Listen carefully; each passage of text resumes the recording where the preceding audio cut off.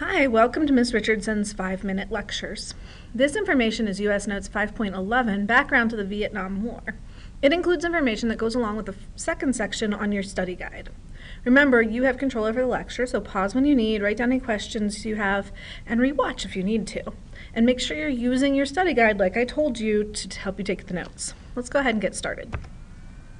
In order to really understand why the U.S. became involved in the Vietnam War, you have to know some of the history of Vietnam, and that's where we're going to start today. So Vietnam was this small Asian country that constantly feared capture. So they were surrounded by some very large countries. China was a big threat to them, but in the 1800s, France took over Vietnam as a colony.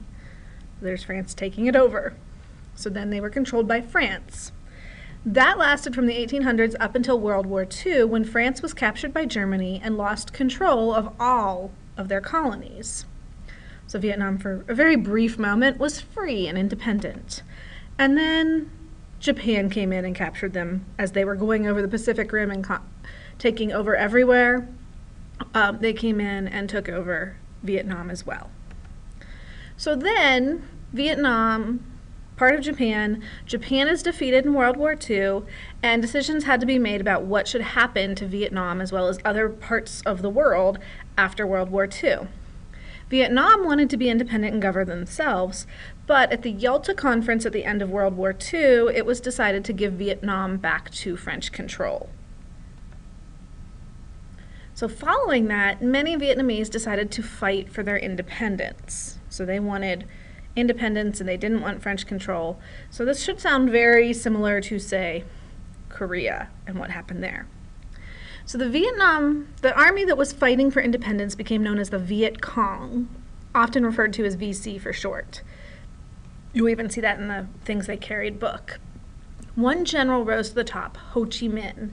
He was a communist nationalist, so wanted the country to be one, but wanted it under communism, and led the fight against France for Vietnamese independence.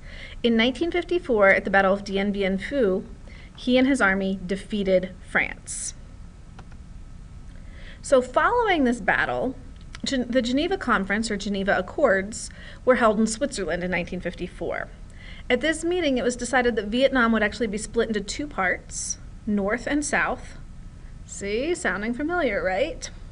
The division and the new border would actually be along the 17th parallel, so don't get your two parallels confused. This one is 17. Ho Chi Minh was given control of the North, so it was independent Vietnamese communist country, and Ngo Dinh, a non-communist, was given control of the South, and he was backed by the U.S.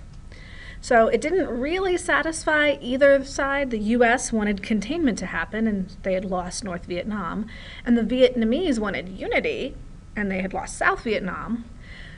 But that means it sets the stage for more involvement in Asia for the U.S. So we see that other things are going to happen here.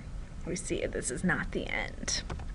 But it is the end of Notes 511, so hopefully you learned something, and I will see you in class with any questions.